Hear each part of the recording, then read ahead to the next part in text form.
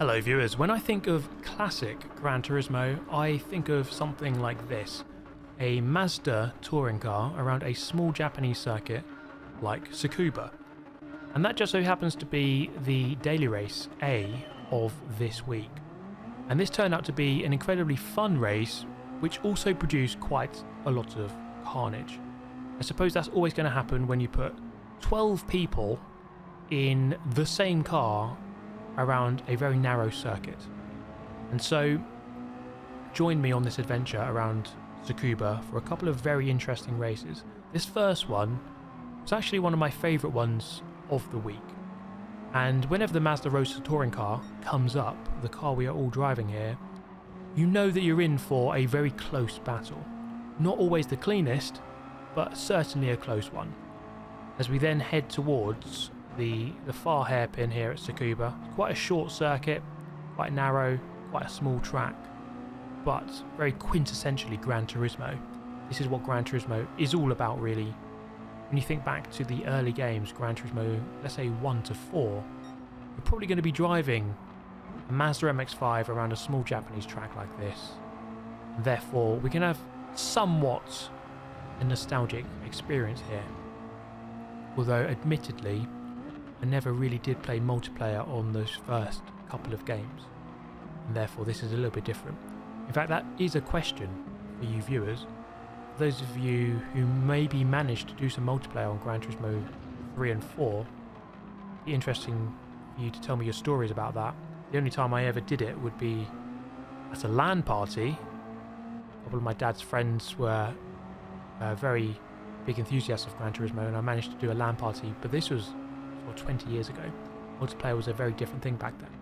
Anyway, I digress massively from this race, which is now hotting up on only lap 2. Still 6 more laps remaining of this. We have a Dutchman in the lead, which is quite a familiar sight. We've come accustomed to that in recent years, certainly for F1 viewers.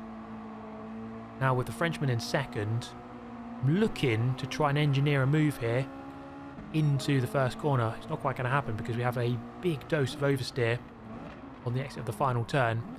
And for those wondering, I will put my setup in the description below for those who wish to have a bit of assistance on that. We're going to go side by side now with the Dutchman. Look at this move, guys.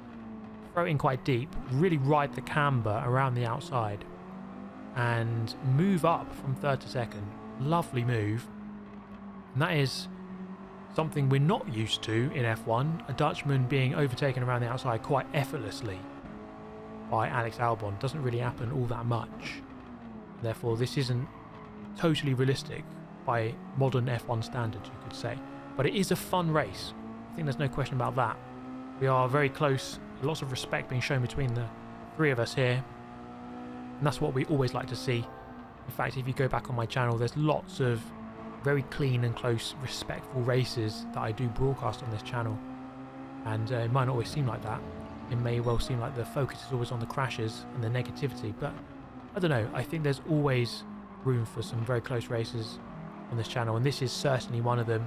It's really hotting up now as we move on to lap 4. The Dutchman there just dropping off slightly. Seems to run out of some form or skill at this moment. Just dropping off slightly from the two of us here in the battle for the lead. Frenchman sliding about all over the place, and as I mentioned, we'll put my setup in the description. And the setup is quite important here. I didn't really focus on it too much. I didn't spend too much time changing the setup of the car. Just kind of did something quite quickly, just lowered the ride height and changed the natural frequency with a slight change to braking sensitivity as well, or the throttle sensitivity should I say. But as a result of actually having set up in Daily Race A, which is quite unusual, offers a little bit of differentiation between different drivers, I suppose. If we look up the inside here, the beginning of lap number 5, the space is certainly there, and actually doesn't really trail brake it into the corner, does the Frenchman. Bit of contact there, but I think I was up the inside for significantly long enough for him to realise that the move was more than halfway through, and perhaps therefore could have driven a bit wider. Up the inside of me there, but can just carry the momentum around the outside. And you really do have to get quite feisty with your close quarters combat in this type of race. This is a little bit unlike, let's say, a Group 3 race where you spread out a little bit more. Certainly a Group 2 or 1 race where aerodynamic wash comes into effect.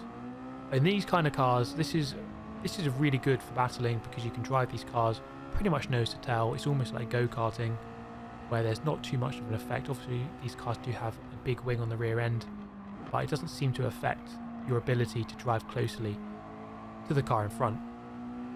And so a good battle materializing so far in the race, moving from third to first with a couple of well-judged moves. However, it's not always easy to preserve your lead. The two guys behind have the slipstream benefit, and I'm not really able to pull away despite being the fastest car on the track with the 103.4 done on the fourth lap. And so from here to the end, it's not going to be an easy ride. We do have to defend somewhat and just keep our cool. Sometimes the best defense isn't necessarily actually defending and moving your car to the inside. And the best defense is just driving very consistently to a point where they can't quite get within sort of lunging distance. And that's probably your best bet at staying ahead, just pure speed. Being quick is the best defense. However, always easier said than done. The Frenchman here is not letting me off the hook. He's not making it easy for me, which is, to be honest, a good thing. We want some close battles in this game. It'd always be boring, I suppose, if you just drove away and easily won every time. And therefore, having a lovely battle here. A lovely, lovely battle. I think that's the nicest way to describe it. We are moving quite clear here of 4th, 5th, 6th, 7th, 8th, 9th, 10th, 11th and 12th. All of them. We are moving clear of all of them. It really is the top 3 fighting here for the pole position. Not pole position, for the first place, should I say. I do apologise, I'm commentating on this quite late in the day. And so my mental faculties aren't at 100%. So we go a little bit deep here. And that's going to open up the exit here to the Frenchman, who gets a run, but with that slightly wider line, you can get a bit of better momentum on the exit. It seems to have been the case here. The Frenchman very close into the final turn on the lap. A little bit wide, wider than I'd certainly like. As we ride out onto the curb and begin the final lap, I am quite nervous here of a move, and so I go slightly defensive, go slightly narrow. Make sure we don't overshoot the apex too much, just really keep it pinned on the apex there to really minimise the chance of that guy nipping up the inside. As the Dutchman continues turning right, you might have just spotted that. He's turned out of a right-hander, continued turning right despite the track actually straightening up. And he finds himself meeting barrier at 90 degrees, a perpendicular meeting with the wall. Absolutely classic stuff. And now it turns into a 2-horse race between myself and the Frenchman. We're going to go nice and narrow here, really keep it nicely pinned on the inside, which again removes the possibility of being undercut, unless, of course, they go across the grass. But I must say that this has been a highly respectful race, and that's what you want to see. And that's quite unusual for Daily Race A, if we're being honest. Going through the final corner, it's going to be a victory, my first one in quite a while. Come on! Get in there, Lewis. I think I was the most consistent out of the top 3 there. That was, I think that's the first race win I've had in like a month. So yeah, it was my first win in about a month or something like that. But we're going to turn our attention to the qualifying lap. Now, it took me 5 or 6 laps here to really get up to speed with this car. The grip is actually very low on this race. The car does want to slide quite a lot. And as we touched upon in that first race, trying to straighten up the exit is quite important. But also, I'd say, just really applying the power very gently. Just if you're experiencing a lot of oversteer on the exit of the corner, just really try to apply the power just a little bit slower to keep that rear end in check, to make sure it doesn't slide about too much.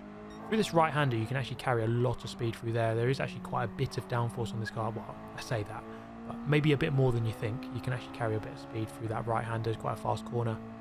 Into the hairpin here. Don't really roll the speed nicely. I don't get on the power as early as I probably could have done. And as a result of that, you can see I lose a bit of time there on the exit.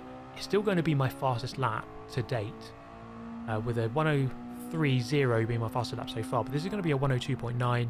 This final corner does go on for ages. It's about really keeping it nice and narrow, and they're getting all the power to drive out to the curb on the outside.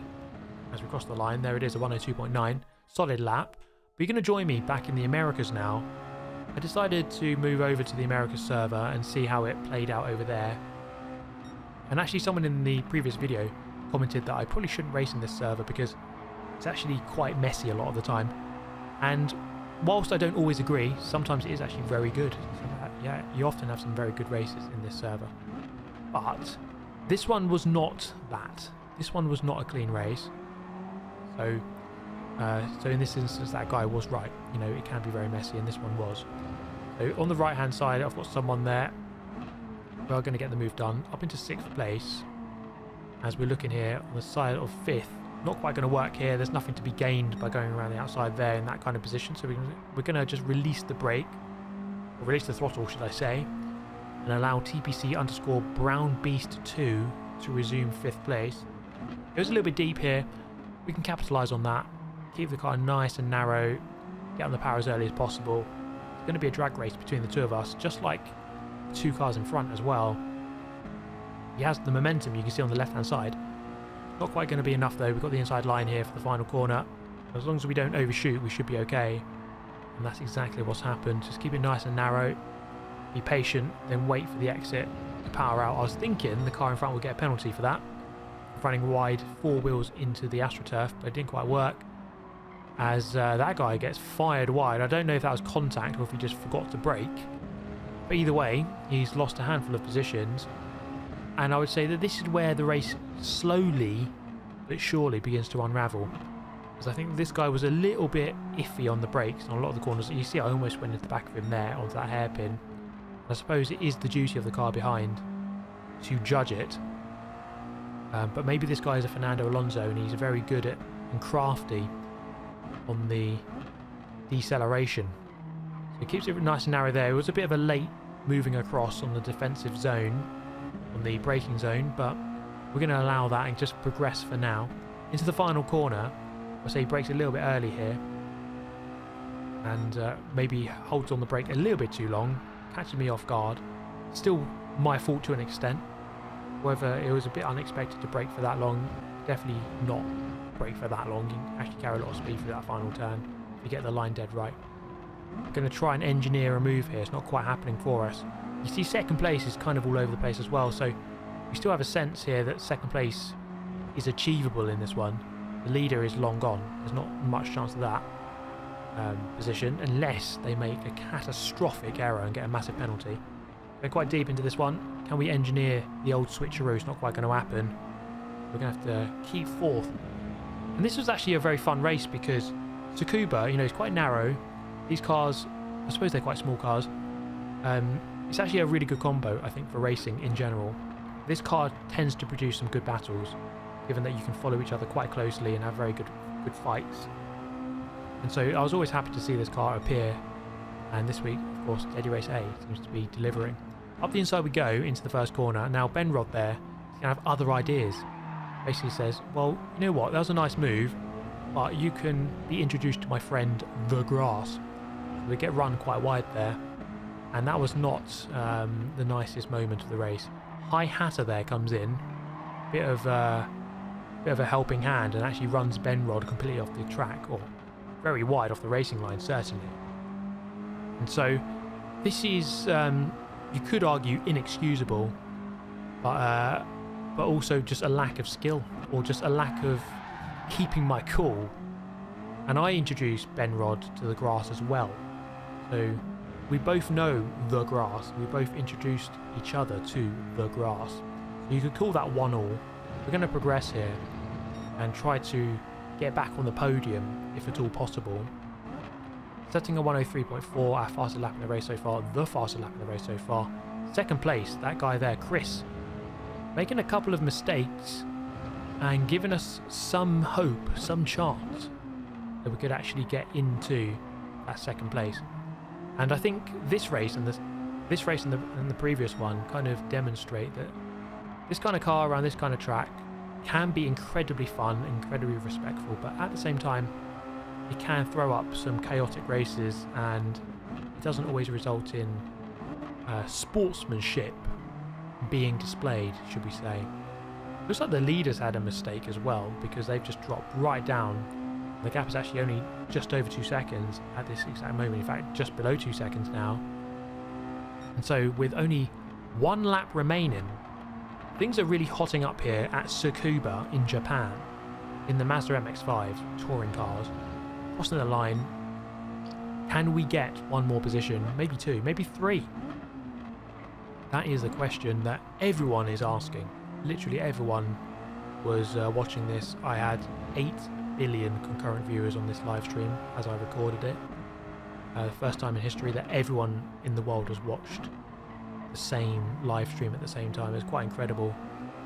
As we're going to go on the outside here of Chris, and this is unfortunately where the race completely unravels, as I fear that he might have tried to turn left a little bit too soon, and it was a classic USA police pit maneuver, and I find myself turning right into a left-hander as a result, and then just to rub salt in the wounds, lose a position on the line as well.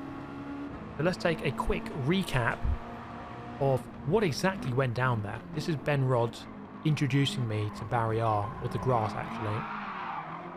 And I mean, I don't really get that one. I was clearly there, but oh well. We live to see another day, I suppose. And then, well, actually, we don't. There we go, introduced to Barrier this time with a cone flying about for good measure. So we move on. I mean, the world moves on really, doesn't it? It's just a race on a game. Who really cares? Maybe you do. You're still watching the video, so probably you do care to some extent. But it is quite debatable that there are more important and pressing issues going on in the world right now than Super GT getting hit off on a Gran Turismo race. I think that's fair to say. But what is important to me right now is preserving my lead. As with Scotch Egg, I went and set a qualifying time, started this race on pole position, and therefore it's all about doing the Max Verstappen really, isn't it? Converting your pole position into a race lead and then eventually a race win, which is quintessential Verstappen these days. So we're trying to emulate him at this moment. We managed to do that around turn 1, just riding the outside line and preserving the position. And that's actually something you can definitely do on this race. Just take some alternative lines, slightly wider ones, to preserve your momentum. I just wanted to draw attention to my fastest lap in this entire session. Of all the 3 races I've shown you, this is about to be my fastest lap. So I just did a 103.3. This one's going to be a bit quicker. Interestingly, taking a very wide line there, which gives the ability to get on the power a little bit earlier and in a straighter line. It's not necessarily much quicker, but I thought I'd try it and see how it panned out. Through the middle hairpin here, could have gotten the power a little bit earlier and smoother, bit of oversteer, and actually I've lost a 1/10 and a half. But I'm going to recover a lot of that here through this left-hander, just keeping the car pinned. The car is going to have a bit of oversteer there, braking at the beginning of that Astro on the left-hand side. And as you can see, keeping it nice and pinned to the inside line before driving out in 2nd gear. So a nice and smooth lap. I think you do have to get the back end round slightly to really extract maximum speed from this car around this track. And that lap was actually rather nicely done, if I may say so myself. But eventually it's going to be a 103.1, my fastest lap of all the sessions so far. Another win for Scott Speed. I hope you enjoyed the video, everyone. I will see you next time. Goodbye.